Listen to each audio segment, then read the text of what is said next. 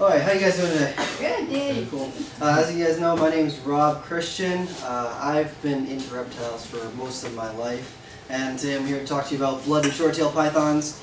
I'd like to think that they're one of the more underappreciated and kind of villainized of the python species. A lot of people see them and they're like, oh, those out for blood pythons is what I've heard most of the time.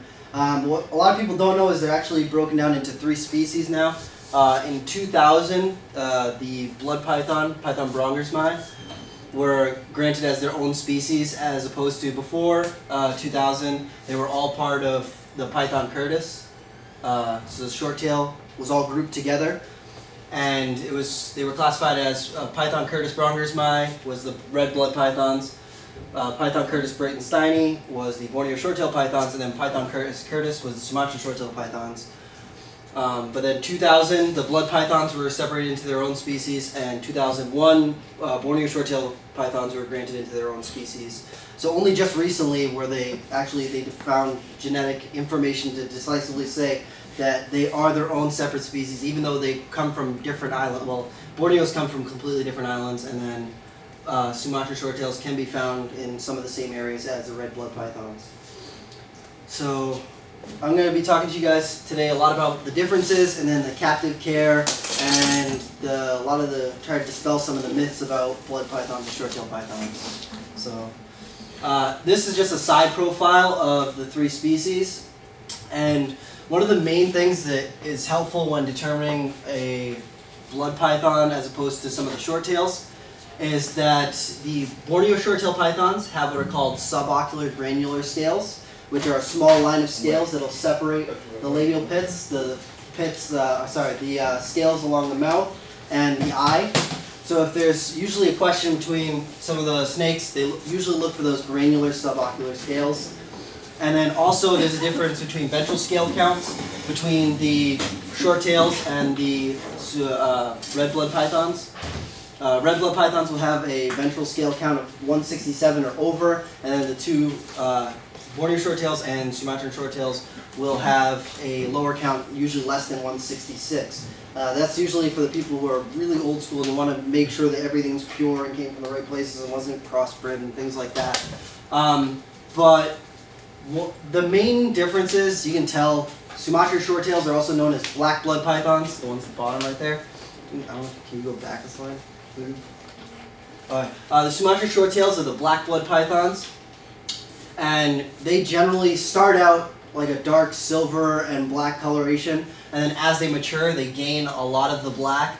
Some of the ones that are considered a little less desirable but still very cool looking will have browns in there instead of the black color. And there's also a locality that's from, I want to say, the northwest side of Sumatra that has a peach-headed coloration. So it would look almost like a Borneo short-tailed python, but it will have a black body. And I'm going to get into that a little bit later on in the presentation, but you guys can see that. And then with the blood pythons, you can see they kind of have like a darkish colored head. When they're young, they'll have a sort of a brown-based color, and then they'll have like silver markings, and they only get a lot of black towards the very end of their tail. They generally don't have a lot of black in the rest of their body. With the Borneo short-tails, they'll have a brown base like a base coloring, or like a brown-black, and then they'll have the silver markings, and then the black and white in the tail is a lot more pronounced than you'd see in the red blood pythons. And with the red blood pythons, there's usually more of a yellow color in the patterning, and with the Borneo short-tails, you have silver or white. When they're younger, it's a lot harder to tell between the 3, or it's hard to tell between the blood pythons mostly, blood pythons and the Borneo short-tails. But as they get older, it becomes more apparent. It's pretty easy to tell once they start getting older. And one more. This is just some of my background.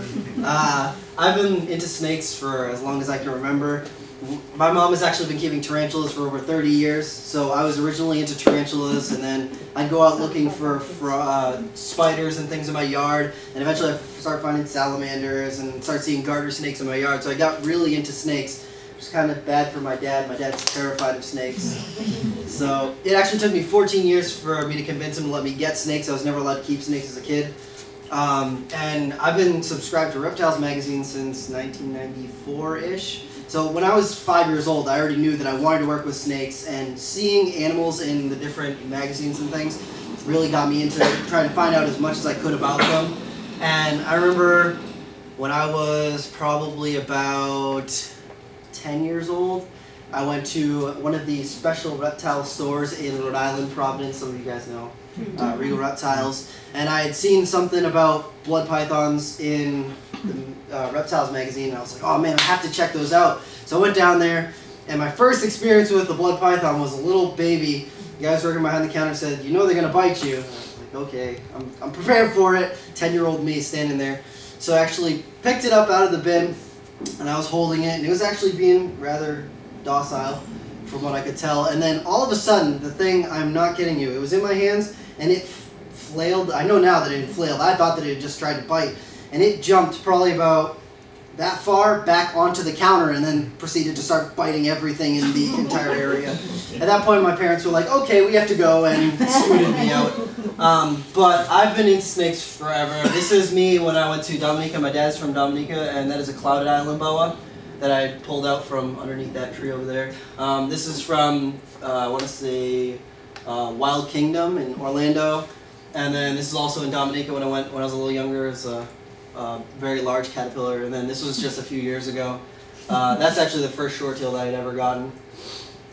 And so that's just a little background on me. I've been into snakes as long as I can remember. When kids were like 5 years old and they were like, oh, what do you want to be? And I want to be an astronaut. I want to be a firefighter. I was like, I want to be a herpetologist. And then all the parents were like, how does he know what herpes is? It's not that. And then 5-year-old me having to explain that I want to study snakes and work with them and things.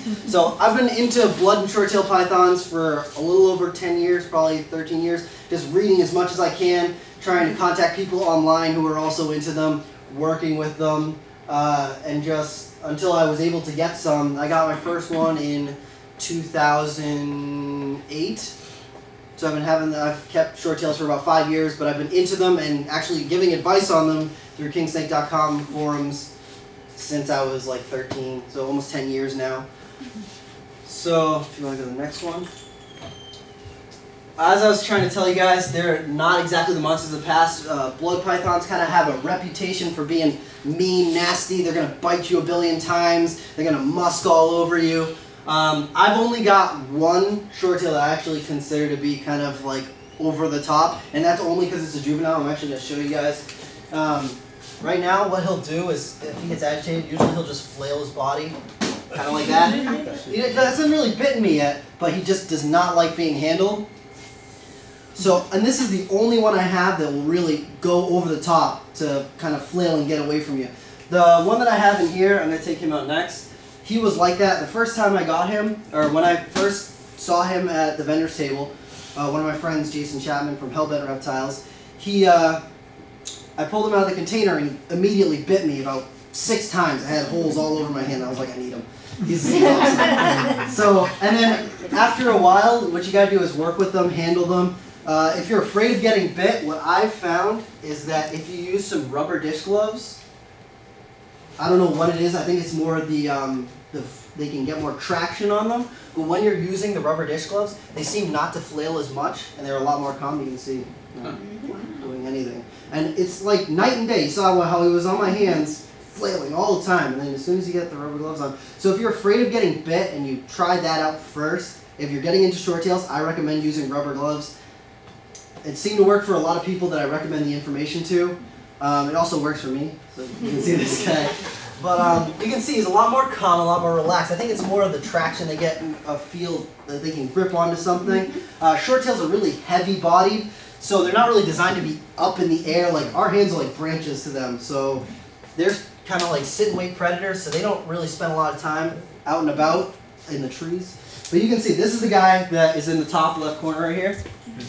And when he was at that size, he was flailing everywhere. He's biting. When I would take him out, you saw how the other one was flailing. He'd do that exact same thing. I started handling them. Usually I give them about 2 weeks to settle in. Make sure that they're eating first into their cages and whatnot. And then I'll start to handle them using rubber gloves if you have to. I prefer to just use hands-on. Just if you take a bite, you take a bite. It's kind of used to it. When they're small, it's not a big deal. When you get a big one, is kind of a big deal. But a lot of the time, people, when I go to shows and things and I ask them to look at people's blood or short-tailed pythons, you know it's going to bite you, right? And then the second that you kind of show it that you're not going to hurt it, and you kind of handle it properly, you support the main part of the body, that all the fear that they have is gone, and then they are completely calm and relaxed. And that's the main thing when you're handling short-tailed pythons. You want to support as much of the body as you can. You can see that my friend over here, this is my friend Ken, and this is a adult female Borneo short-tailed python. And you can see that he's got her supported in the back end, in the middle, and then towards the front. The best thing that you want to do is support the back end of the tail and then somewhere around the middle. They kind of get a little bit claustrophobic when you grab them towards the front or the neck. So I always suggest that when people are handling them, you always support the back end and let them go about their business in the front end. That's the business end. You don't want to be part of that. And especially when a snake gets to this size, if you spook it and try and grab it by the face, if it bites you, not only is it going to hurt, it's going to draw a lot of blood, but it'll also bruise you. I've seen lots of people that if they get bit here, they have a bruise their whole arm. Because when short-tails strike, you saw how that one was flailing around, they throw their whole body into it. And that's what a lot of people were afraid of initially when they started importing blood and short-tailed pythons, is that those ones straight out of the wild were throwing their whole bodies at you. They completely lift themselves off the ground when they're in the cage to strike at you. Now that we've got captive bred short-tailed pythons and bloods, that's almost completely gone. And if you see it, it's mostly in the juveniles, and then as they mature, they tame out completely. You just saw the one that this little guy up here, and he was that size, striking all over the place. Now, as long as you let them know that you're coming to handle them and you're not going to feed them, they're perfectly fine. Go to the next one. And just to show you guys how far we've come, this is one of my friend Tim Meads. He breeds quite a few short-tailed pythons, and that's his granddaughter, I want to say, Andrea. And that's her with one of his short-tailed pythons. And that snake, if it was to bite you, that would leave a significant bruise, and it would probably make you bleed quite a bit. So you can see, it's all but bred out of most of the short-tails in captivity now.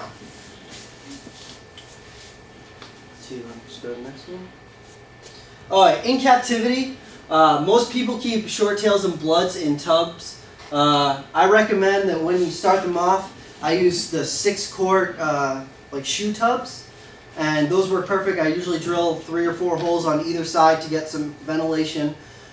When people first started bringing in bloods and short-tails, they're like, oh, they're swamp snakes. You need to keep them really hot and drown them in water. Just keep them soaking wet all the time. And now we've actually found out that they do a lot better with a lot less humidity. They still need about a 70 to 80% humidity in their cage, so a large water dish is really recommended. That'll keep up the humidity, and then also they can soak in it if they need to. Usually I try and get the bloods out to soak about once a week, once every 2 weeks. It's good for their skin.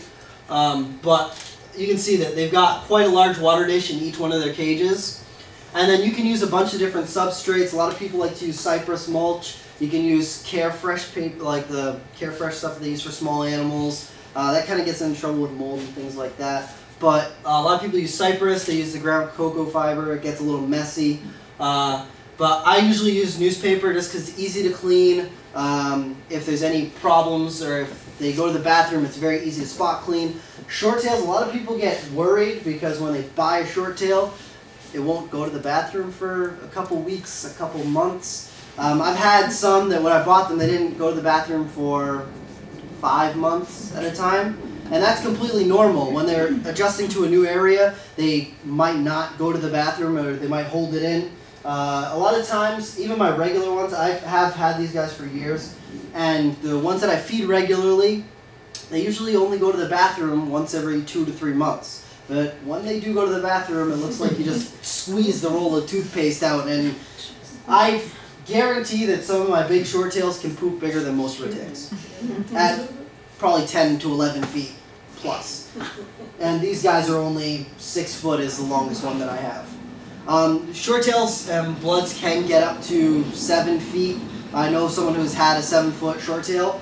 But generally, the Sumatran short-tails, the black blood pythons, stay a little bit smaller. They usually stay in the like 4 to 5.5 foot range.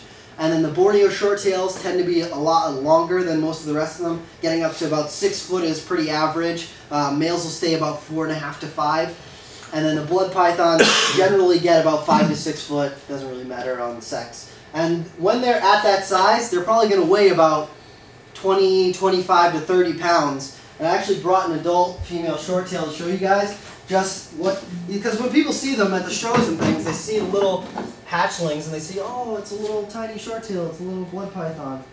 Oh man, that's adorable and I want to get that. And then people don't realize that they can actually get into quite a hefty snake. So let me just take this girl out. And this girl is about 6 feet long. Why should I say she's about 25 pounds? Probably closer to 25 pounds. But you can see, this is about as big as they get. They can get a little bit longer than this and a little bit thicker, but this is generally what you're looking at an adult short tail. Go on, carry that, Mom. But you can see, the best way to support them is if you're going to handle them. Little head. Yeah. A little tiny head and then a little tiny tail. You can see. But you can see that she's got not a huge girth, but she's still got quite a bit of girth to her. And she weighs probably between 20 and 25 pounds. And this is actually a healthy weight for her. I like to keep them a little bit thinner than this, just because it's a lot healthier for them. If you see people who have the ones that are thick and round like that, they generally are a little bit on the more